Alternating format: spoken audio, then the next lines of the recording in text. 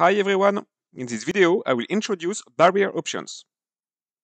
Barrier options are exotic options whose payoff depends on whether the underlying hits a certain level, which we call the barrier, before the expiry date. These options can be either knock-in or knockout. A knock-in option is not an option until the underlying asset reaches the barrier level. So if the barrier is never reached before the expiry date, the contract never exists. If the underlying asset price exceeds the barrier before, it becomes a vanilla option.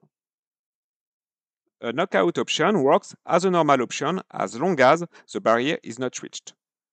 But if the barrier is reached before the expiry date, the option contract expires automatically.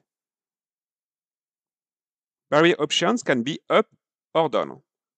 They are up when the barrier is on the upside, while they are down when the barrier is on the downside.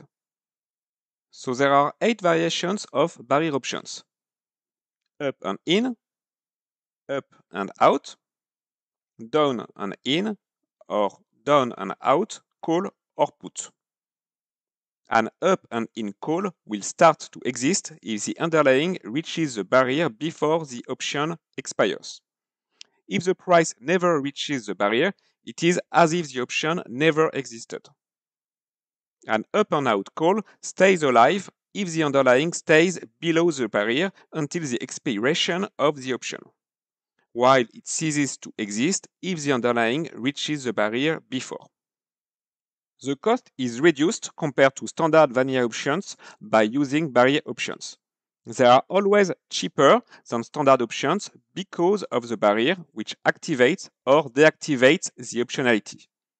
Typically, an up and out call option is always cheaper than a similar call option without the barrier because it has a chance of being knocked out. Barrier options can be used to hedge a position. For example, a down and in put option will start to be a standard put and to protect against the downside risk if the underlying asset goes below the barrier level. Thank you for your time.